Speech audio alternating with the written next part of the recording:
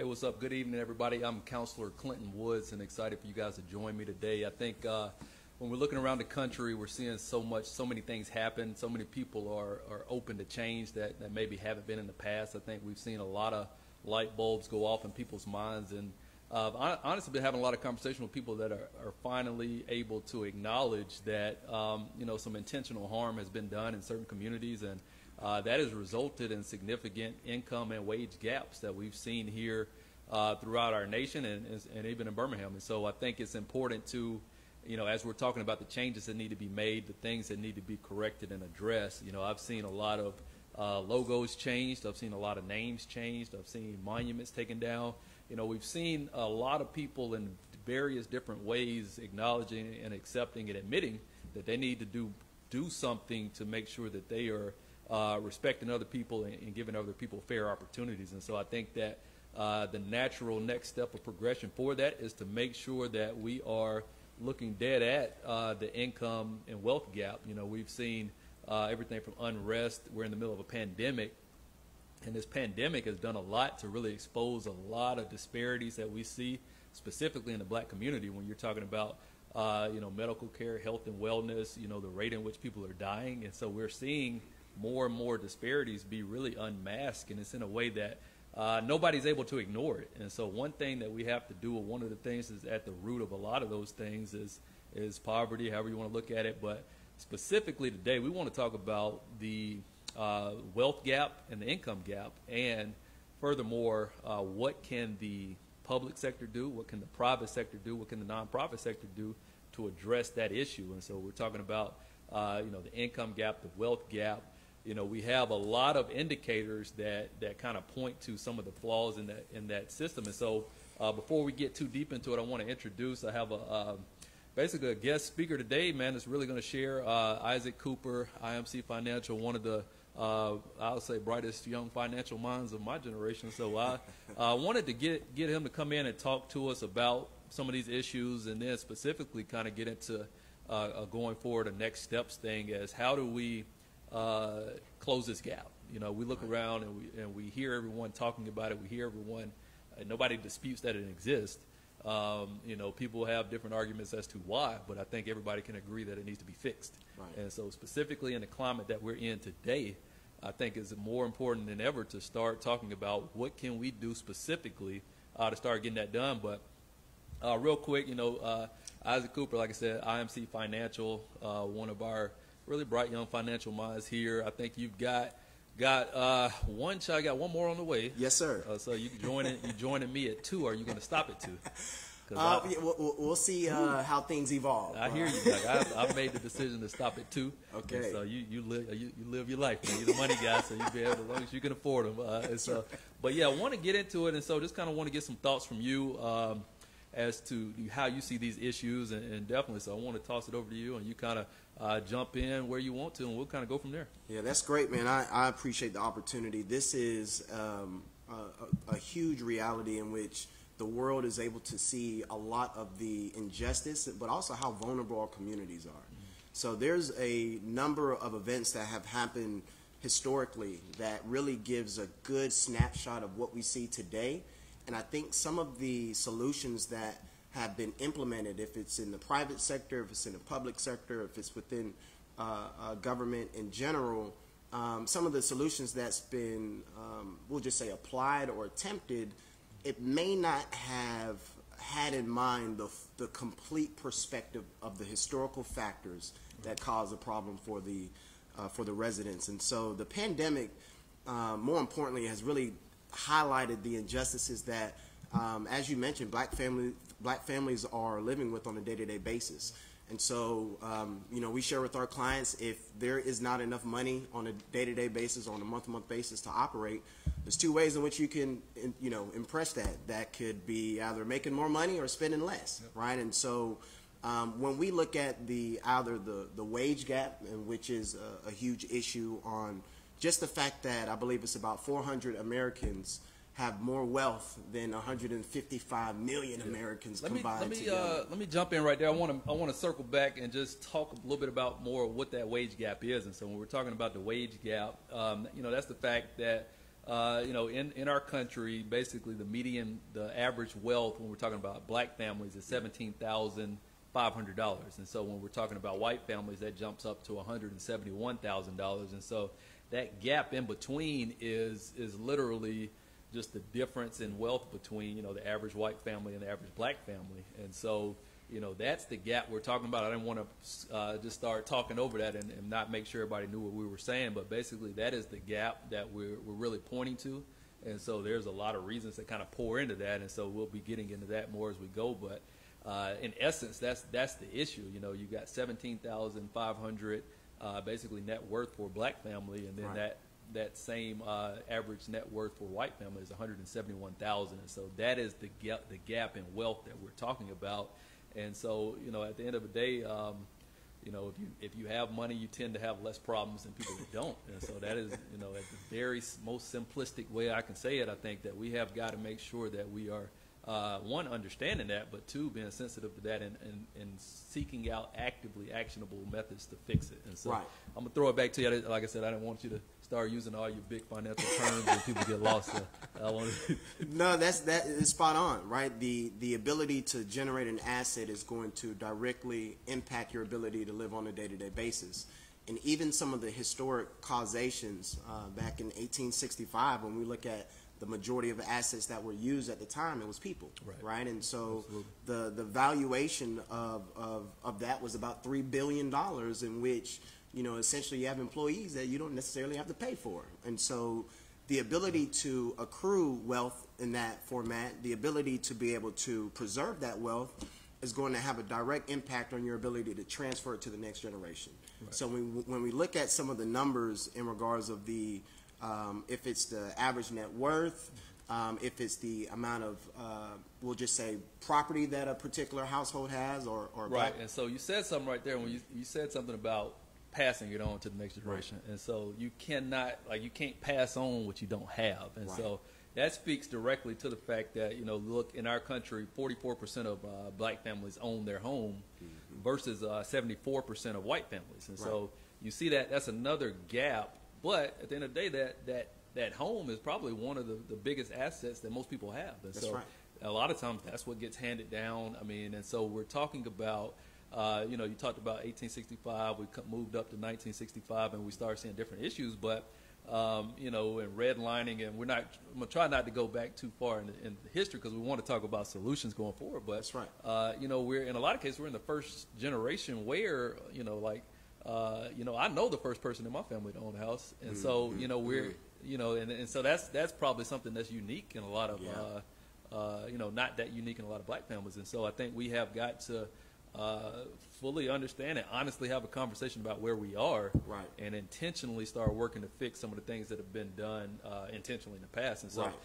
But yeah, you can't pass down what you don't have. That's right. That's right. And even when we look at the role homes play and one's ability to generate wealth, then we look at the valuation of those homes, right? And so even the 44% of black Americans that own their homes, the valuation in comparison to their counterparts may be a bit different, or it is a bit different, and that is in the fabric of some of the intentional policy that disrupted it. And so as we look at some of the solutions, especially around home ownership, a lot of what we are dealing with, really regardless of race, due to the fact of just the way financial education is somewhat forced upon you, the way in which you got to learn how to deal with money once you either get out of college or go into college, or you get signed up for a credit card and you don't necessarily know what the ramifications are, what 30% utilization ratio is, and all the different factors to be a viable citizen economically, right? Like that basic information,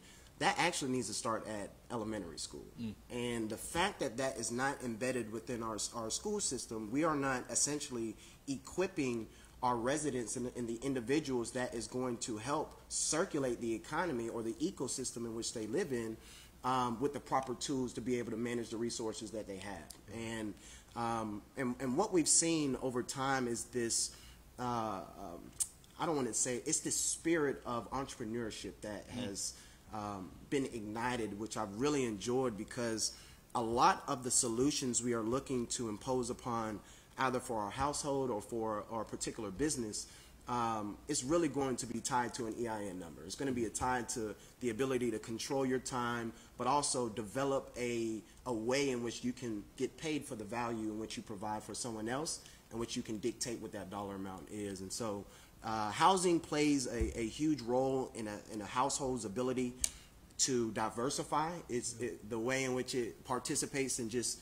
basic functionality, and also plays a huge role into education, right? And so in the safety, and so that household is really the anchor economically, but also socially, when it pertains to what you have access to. And so a huge part of wealth in itself is the network in which you can communicate with and get professional expertise. If you go to a cookout and you may have a cold beverage and you're talking over some ribs, your network is going to dictate that conversation, and that conversation could dictate the wealth in which you could accrue over time.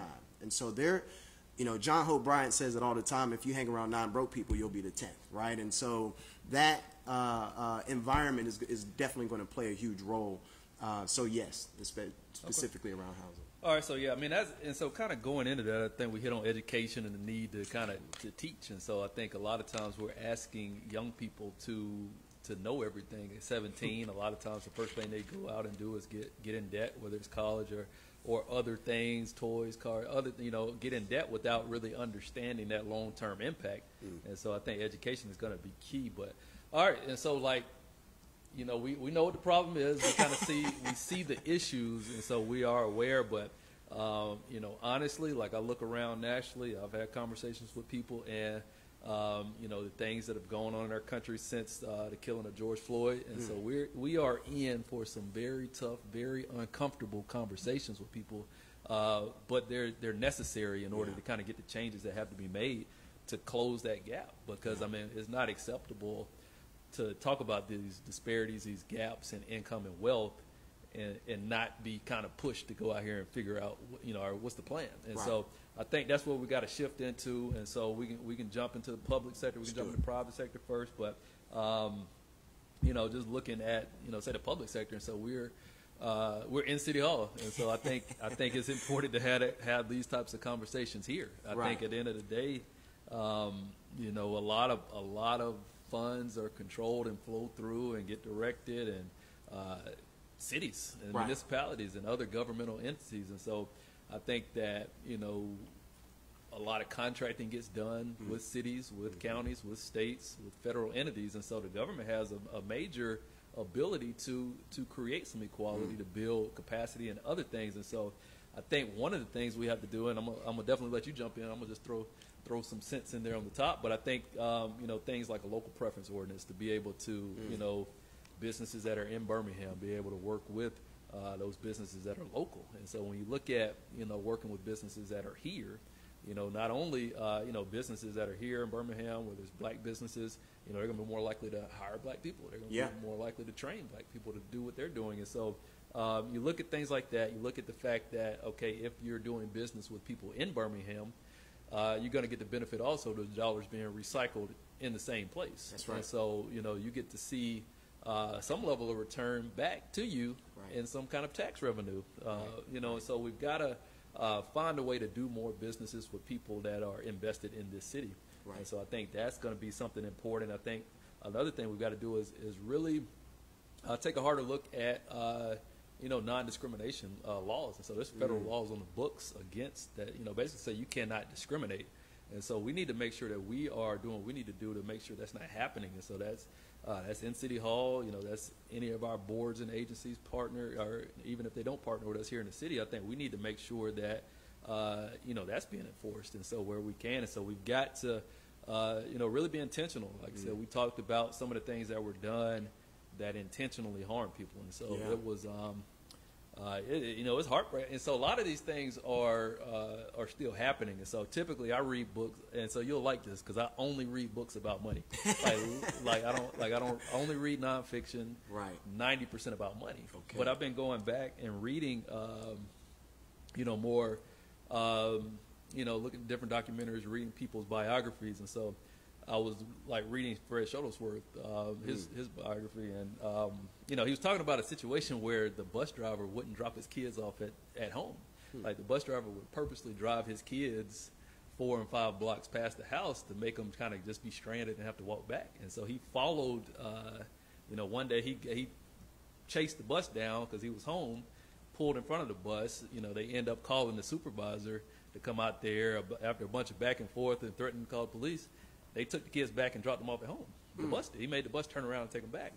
And so, you know, I tell that story just to say that bus driver's still alive, and he might still live in. And so that attitude and mentality is not that far removed. And so, as much as we want to say things are different, you know, everything has changed, like these type of things are not that far removed. Like if you know the guy that did that, you know, you kind of can see how close we really are to really having that solid footing and a true opportunity. Right. You know, really being in that first or second generation that has that legitimate opportunity to go forward. And so, you know, I think that's why, you know, when we talk about that intentionality that needs to happen, right, you know, you have to do it because of like the level of opposition and that was put up against people being able to advance in the past. And so, but yeah, like public sector, how do you see governments, you know, whether it's cities, counties, states, the federal government, how do you see them being able to play a direct role in impacting and closing that wealth gap, that income gap?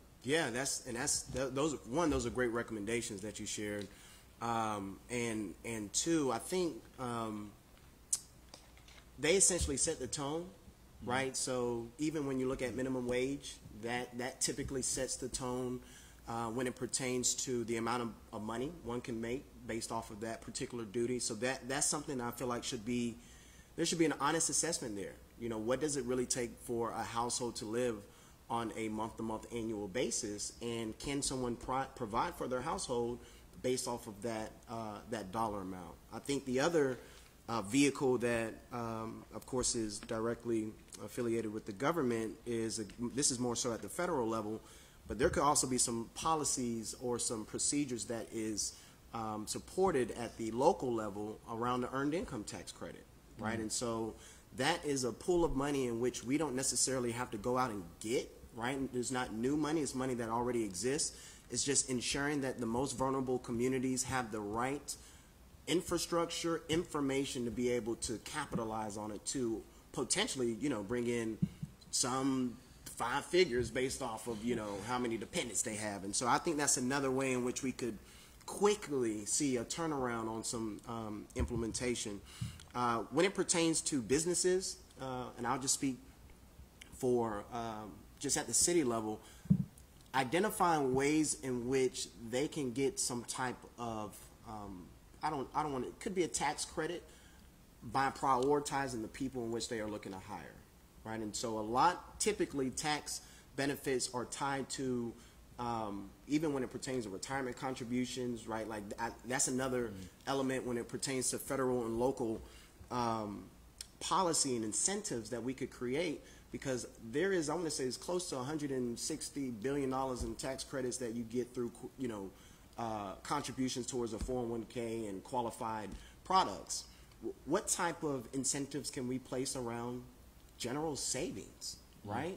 You shared a stat earlier that I believe it was, or I may just be sharing it now, but 44% of Americans in the event of a $400 emergency, they're gonna have to go get that from somebody, you know, and so that is a problem, and it's really not rooted in income. Right. That's more so rooted in habits. And so I think the way in which we can incentivize some of those habits, one at the federal level, but also at the local level, we can help.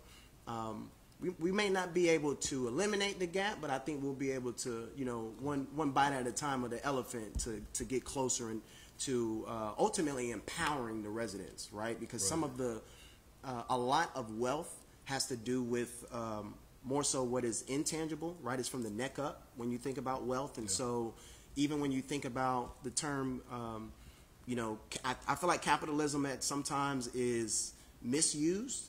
The root word of capital is capitas, which is Latin, which means knowledge of the mind. And so ultimately that is, you're paying someone for their knowledge, right? And so I think we just develop incentives on how we can encourage, educate, but also give enough confidence in themselves to execute on that. So I think that the government can play a great role in protecting the citizens as well as they go about that journey. All right, yeah, you hit on some other stuff that I honestly wasn't thinking about, and so that's one. That's why you call in an expert, but you really taking advantage of the money that's on the table, and so make sure that people are able to know about and also maximize the money that's available. And so I was watching a thing earlier this week, but it was really talking about something as simple as like TurboTax. And so if you make like less than $79,000, you can file your taxes for free, like through any of these online services. So TurboTax, but instead of like making it easy for people to file for free, they were basically tricking them into using the paid site instead of using the free site that they have to provide too. And so they were getting a lot of people to pay when they had access to it for free, but they didn't know. And so that knowledge is like there's really money and resources available to you. And so, and so when we're talking about this, and so a lot of people may say, well, that's not the role of government. The government is not supposed to do these things. But I think it's, and personally, I'm an econ guy. I'm a free market economy guy. And so I think that people are kind of out of line or off base when they're talking about kind of government shouldn't intervene or government shouldn't do these things. But, nobody really has issues when the government intervenes for, tax breaks or, for big companies. And so when you hear like a company like Amazon didn't pay any taxes last year, you know what I mean? So you're like nobody, that's kind of like, oh, well, that, and so I think, but that's the same type of intervention. That is government intervention. That is government when companies are getting ready to go out of business and the government steps in and saves them. That's government intervention. I mean, and they do it because of the greater good of all these people might lose their jobs and things like that. And I get it. But this is the same type of intervention. So we have really at the very lowest level a need to make sure people know have that knowledge. And so you mentioned some very basic things. Of one, just something as simple as the earned income tax credit, making sure you're maximizing what is already basically yours, what is already allocated for you, making sure you're taking all that in, because I'm sure a lot of money's left on the table. A ton. And to your point, even around the filing for taxes, we actually, the whole world, but specifically here in the U.S., we were able to see the lack of a relationship with financial institutions in the most vulnerable communities, because there's a number of individuals, millions, that have yet to receive their check that qualify for it, and it's due to the fact they don't have a bank account. Wow.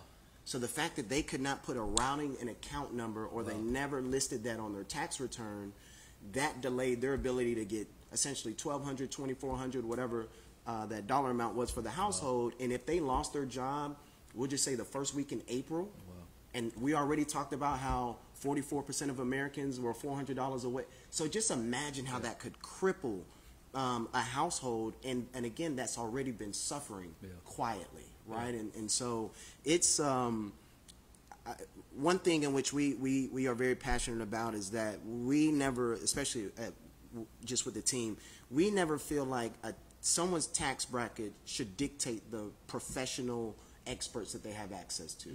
And unfortunately, that's the way in which the model has been set up, especially in the financial services, that unless you have assets, is 9 times out of 10 somebody from one of them big old firms ain't gonna give you a call and say, hey, let's see what we can do. But I think at the government level, I really love the way in which you shared that, because ultimately it's a partnership, right? And so if we have healthy residents, essentially at some point there'll be healthy employees. If they're healthy employees, they're healthy taxpayers, and then of course it all trickles down into their kids and their ability to be able to own property within the city. And so there is that multiplier of it.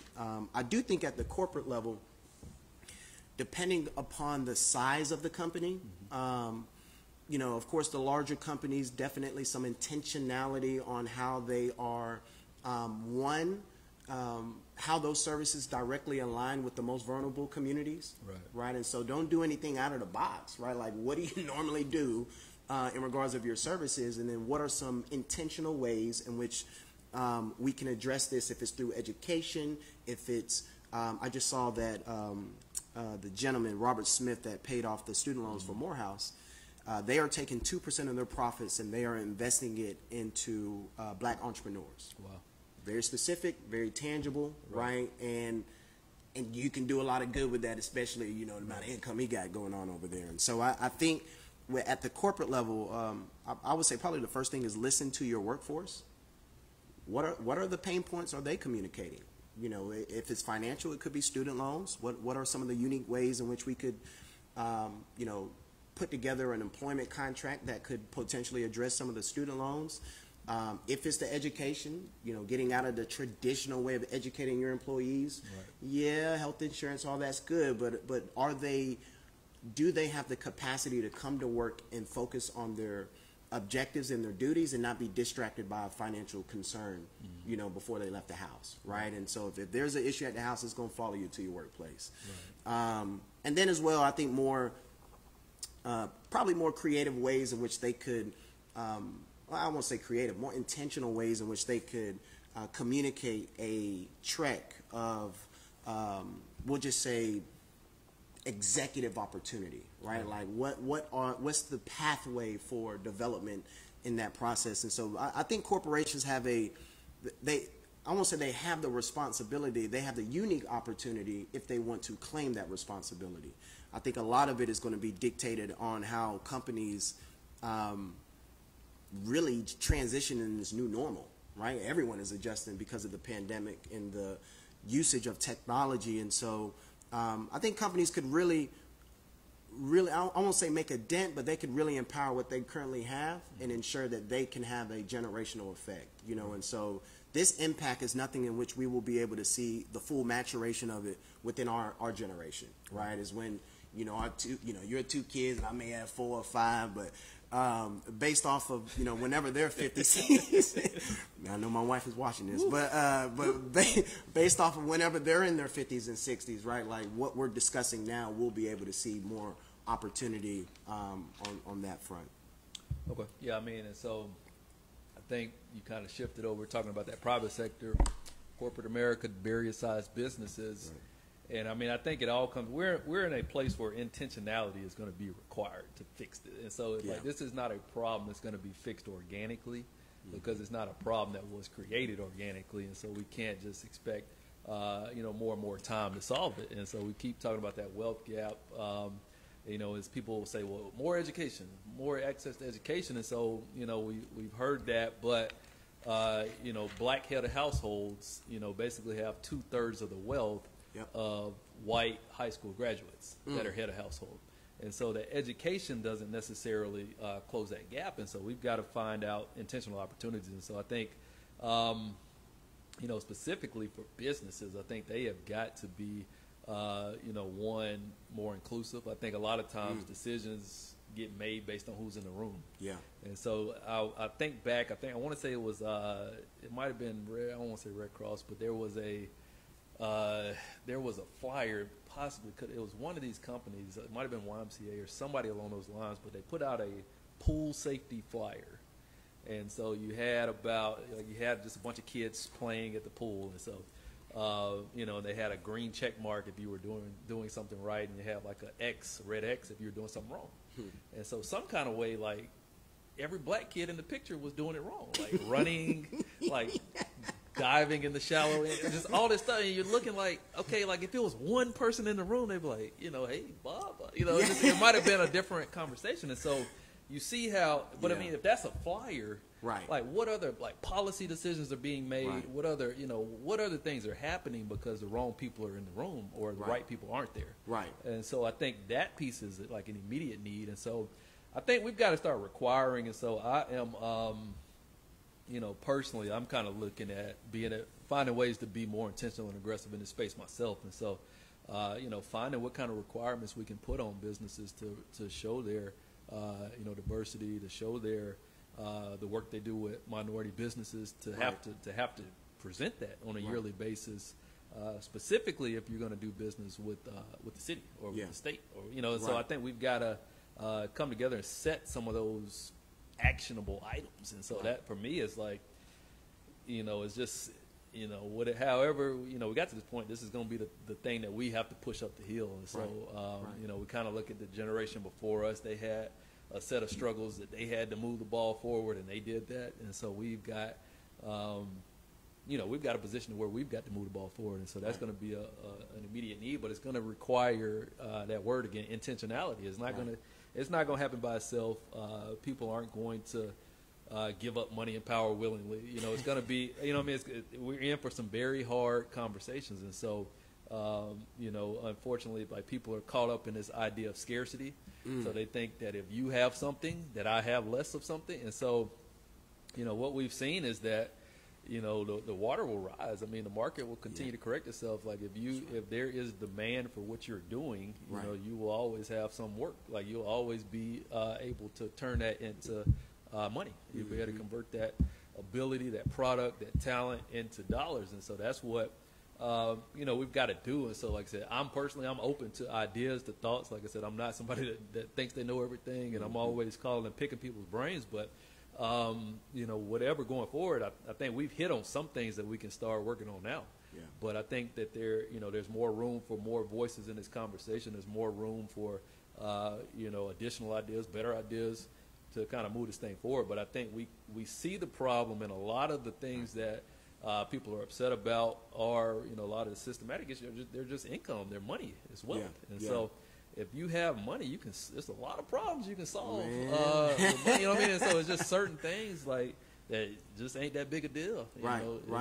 Because I remember, I think I got a flat tire, and I was just like, it was like, dang, I got to go by and get a tire. But like, I remember getting a flat tire, like 15 years ago, and it was like, whoo, like you call it mama, you praying, like, why does always gotta, so it's a different, thing. And so you've got to make sure that we are, one, exposing more people to, what that financial responsibility looks like, that financial literacy piece. Like we talked about the kids coming out of high school, and the first thing they do is go borrow, 5 figures. The first they graduate and immediately do that.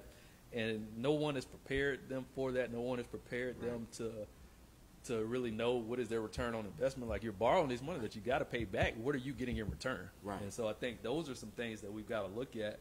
But it's not like I'm looking at this thing and you look at and that's the problem with systematic problem, is there's no one to point at. And so that's one thing.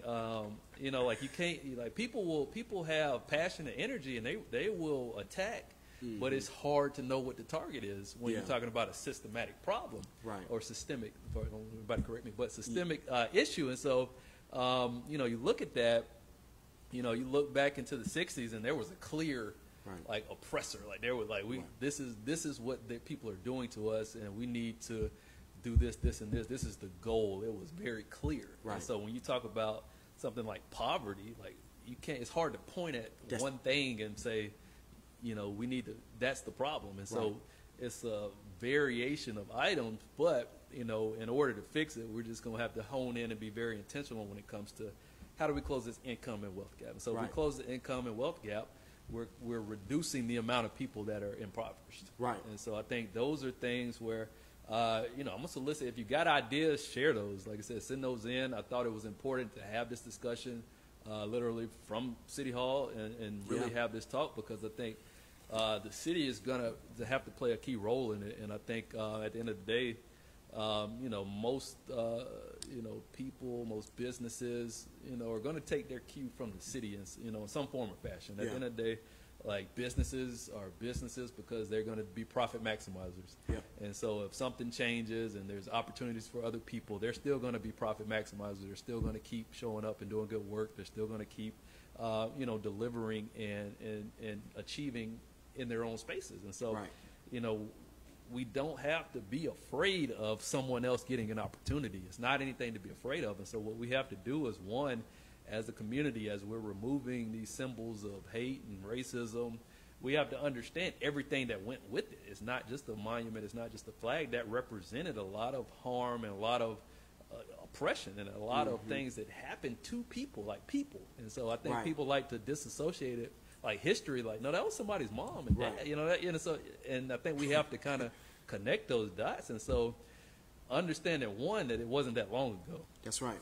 You know, it wasn't that long ago. And so I can sit down and have conversations with people that were not allowed to drink at this water fountain, or, you know, and we're sitting here, you know, having a different fight. But, you know, one, it's going to take people really getting, really wanting to get behind and push this. Yeah. And so, you know, this is a conversation. We need more ideas. We're going to need more support. But I think that, you know, aiming at the income gap and the wealth gap are really what has to happen in order to see some long-term change. Like if we see people making more money, we see people getting out of poverty, we see people building wealth, you know, people are going to begin to have more tools to better their own communities. And so, you know, that is something that we got to do. And so, to simplify it, people got to have some money. That's right.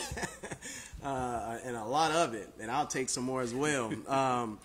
Just, man, a few quick points. And you said so much. And this is one thing I appreciate is just the posture that you have in this space, in the midst of this pandemic, because the reality is that it, you know, it is in health crisis. It, you know, blessings to anyone that's been impacted. But it also highlights, you know, how strong a mindset needs to be in the midst of something in which you feel like you don't have much control. And so staying in a posture of solution, I appreciate that, sir. Two things I wanted to quickly mention. When we look at the efforts of Dr. King, and prior to his assassination, you and I both know his efforts were around economics, right? And when we look at the previous generation, and there's even a time now in which, you know, we could easily go to the grocery store and run across someone that they are actually the first person in their family to be born with all their rights. So, as you said, it's a stone's throw away. It's right down the street in regards of some of the things that have been endured historically. I would be remiss to say to not highlight the OG, triple OG, AG Gatson and his efforts and laying the blueprint on how we could model. But I think more than anything, for the black community, black entrepreneurship is it's going to be the most consistent way in which the black community will be able to have more control on the way in which we can include the community on this economic mobility. Access to capital is going to be huge, right? And so probably another phase of this could be talking with the banks about being intentional on providing capital for businesses that may not have 2 years of income to show to go to the bank and get going, or may not have the family members. And so I think this focus around economics will allow us to be able to touch the different pockets of one's livelihood, to ensure that if it's the government, if it's the private sector, all the way to our nonprofits and foundations, on how we can really wrap our arms around the community in this moment. And so again, thank you for allowing me to join this conversation. Oh yeah, well, like, I'm glad you added that, because like that is one thing, as big a role I think as government has to play. The banking sector has equally, you know, or even more of a role to play, because you know, at the end of the day, they control so much of, you know, where investment dollars can go. Like a lot of times you get two investors, they go to the bank to try to get some money for a project they want to do. The bank controls, like, you know, what areas literally get dollars. And so, you know, I'm hearing stories of people going to, you know, our local banks trying to get funding for to do projects. And if, you know, well, if you're in this area, you know, your building's worth zero. You know, if you're over here, okay, how much do you need? And so it's like, you know, one, it should be, you know, we should be able to get some fair valuation of property, you know, one. And so we as a city have got to look at that. And for instance, like you see Avondale, you know, Avondale was an area where, you know, we saw a lot of growth, we saw a lot of investment, you know, but unfortunately the people who maybe own property, say 5 years before everything went off, may not have been the same people that owned it and didn't get to take advantage of the growth. That's right. And so, you know, as a city, I think we have to do something to be able to protect those people that have invested in areas. And so I think working with the banks, you know, to be like, it's got to be intentional. There is no, you know, like, it's got to be an intentional effort to really right wrongs, to kind of create, this correction of what we've done intentionally for so long.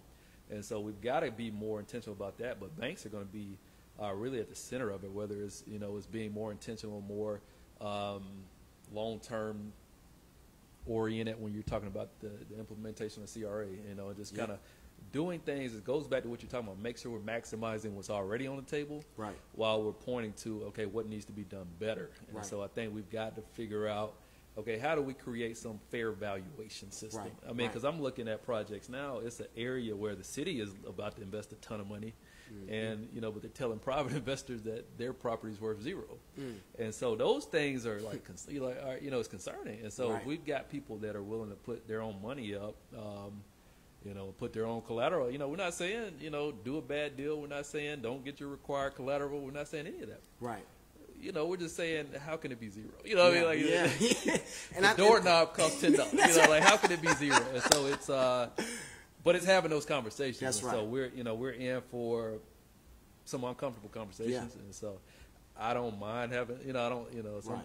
My wife might say I have one too many, but I don't mind having those uncomfortable conversations. And so, unfortunately, it's just going to be necessary. And so right. where we are nationally, it'll be a shame to not truly advance. Right. And so, but yeah, I appreciate you coming in, man. Yes, sir. You came to my mind first to ask a few people. I was like, you think brightest, financial mind in the city. And you would give me. I told people, give me your top three. And so using everybody's top three. So okay, now I like that. So I appreciate you coming on. Yes, sir. If anybody's watching, if you got ideas, if you heard kind of what we're talking about, income gap, wealth gap, if you've got thoughts and ideas on how that can be closed, we need to talk. And so we need to kind of expand this conversation. We need actionable steps that can be taken. Like I said, I'm not sitting here saying I know all the answers. I don't know. We're still in this situation. And so we need to find out how we can move the ball forward, what that is. And so, like I said, the optimism comes from really the amount of people that have really begun to open their eyes and want to participate. People that in the past would not have even agreed that racism existed are like, oh man, these monuments, we got to get the, and so you're seeing that happen. And so we've got to kind of push that forward and carry that momentum forward. But lastly, before we go, man, I couldn't have you on and not make you get people a finance tip. So what do you have for the people out there that are managing their finances, and what's one thing they can do to be better? Give them just one tip now. Just one tip. Oh my goodness! But I gotta separate it because we're in the midst of a pandemic. So if you are no longer receiving income, get as lean as possible when it pertains to your expenses.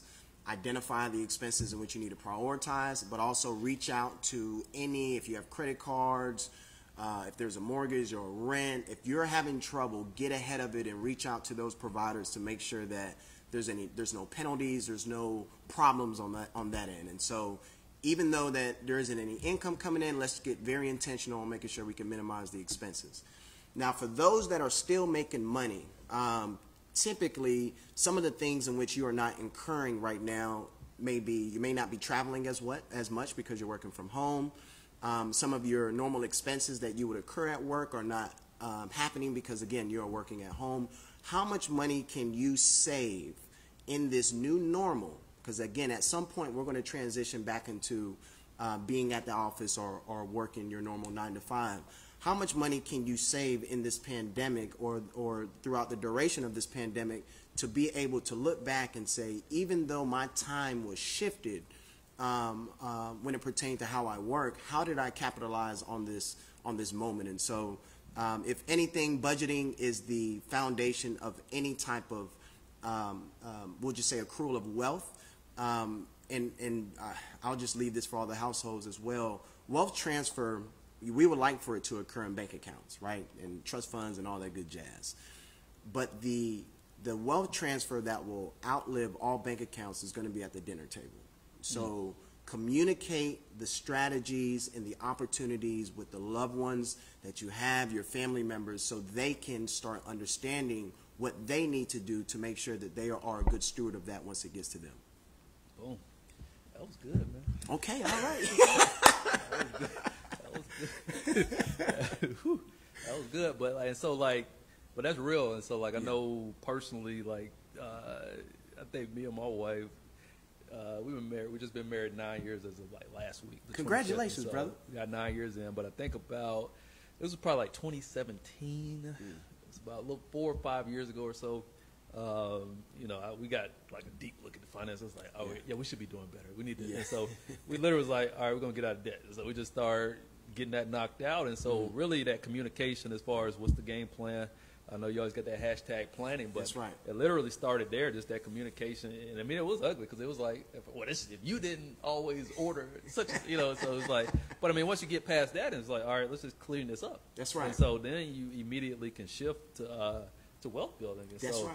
I think it's having those tough conversations. And so, but yeah, if you want some more finance stuff, holler at Isaac. That's but I appreciate y'all joining us. Like I said, if you got thoughts, ideas, you want to join this conversation, just let me know, reach out, send me an email, Facebook message, anything like that. So I appreciate you tuning in. And so, like I said, this is a problem that we've got to keep on the forefront, and we've got to work to solve it. And so I'm committed to doing that. And I appreciate your time. Have a blessed evening. Stay safe. Mask up. Stay away from the beach. Mask up.